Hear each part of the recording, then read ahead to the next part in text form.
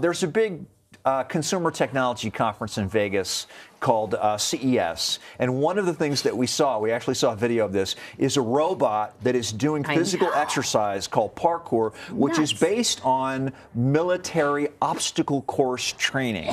So you look at this clip and you think, I've seen this movie before, and it does not end well. No, it's creepy. But the deeper question here is, can you travel back in time? This is a subject that starts with drones, but it raises the very serious issue, which is if robots are going to do our fighting in the future, war may be treated a lot differently. One of the things that prevents a lot of wars is that older people don't like it when their sons and daughters are placed in harm's way, and young people don't like getting shot at.